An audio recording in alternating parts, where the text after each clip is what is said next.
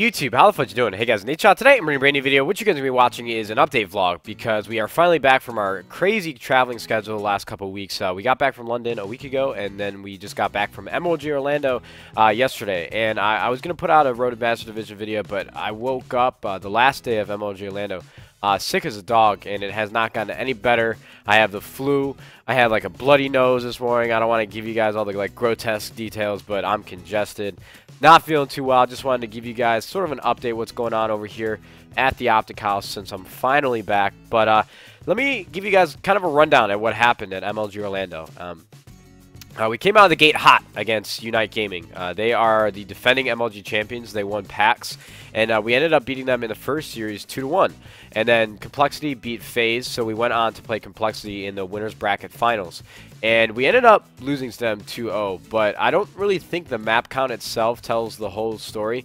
All of the maps were close. We played them really, really well, except we just didn't clutch up, and then we ended up losing. So then we had to play Unite again after they beat FaZe, and we ended up 2-0ing them with this absolutely insane play on the final CTF. We won the first map, Hardpoint, and then we went to the CTF. Obviously, it's a best of 3, so as soon as you win 2 maps, it's over. We were up 3-2 in the last 30 seconds of this capture the flag, and they actually pulled ours, and they were about to capture it, and then the van next to the flag on standoff exploded, got a 2-piece, and I got the final kill and returned the flag with like 1 second left, and we clutched the win. Probably one of the most exciting matches I've played this season. So then we moved on to the finals to play Complexity. They are obviously probably one of the best teams to ever play Black Ops 2. Props to them. You know, I have nothing but good words for them just because of how good of players they are. No matter what kind of drama we might get into or disagreements on Twitter, I still have respect for how well they place. We went down 3-0. It was a best of 7. If you win 4 maps, the series is over. We went down 3-0. I don't know what happened. We just couldn't get it together. They just beat us out. And then we found some life in us. We ended up beating them 250 to 88, I believe, in Hardpoint. And so we tied it up, or we didn't tie it up, but we got a map.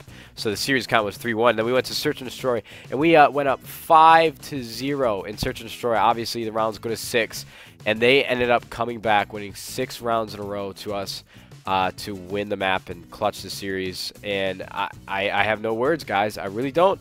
I never really thought that a 5-0 comeback would ever happen to me. Just because I just never expected to be in a situation like that. It was heartbreaking. That loss is going to haunt me for a while because I really thought we could have brought the series back if we ended up winning that map. But you can't dwell on your mistakes just because it's going to mess with your mind. You just got to get past it and move on. So sorry to let you guys down. I never really expected to see the situation crumble out like that, but you know, it is what it is. I'm gonna try and forget about it. I hope you guys do too. But that means we have a lot to look forward to in the future. Call of Duty Ghosts is coming out November 5th. It's very, very close to release. I think it's about 15 or 16 days. And we were talking in the hotel room after we lost MLG Orlando. We ended up placing second, obviously.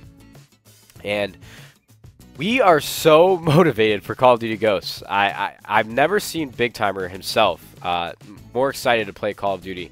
I've never seen JCap and Seth just want to bring home a championship, and I obviously want to win more than anything. So we are extremely excited for Call of Duty Ghosts. We are extremely motivated, and we honestly cannot wait for that game to come out. We're going to grind it out. No sleep. Just play it as much as we can. Learn the game for the first event, MLG Columbus, at the end of November.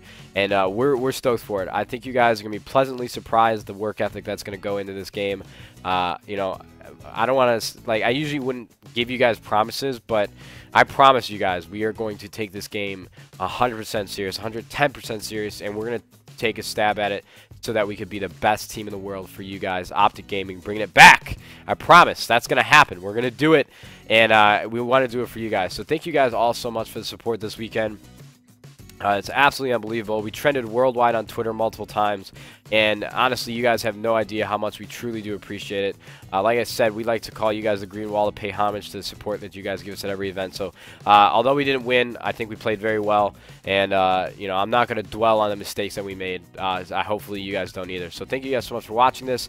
Hope you guys enjoyed this little update.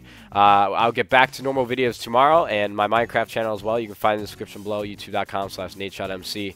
But thank you guys again so much for watching, and YouTube. We'll see you guys later.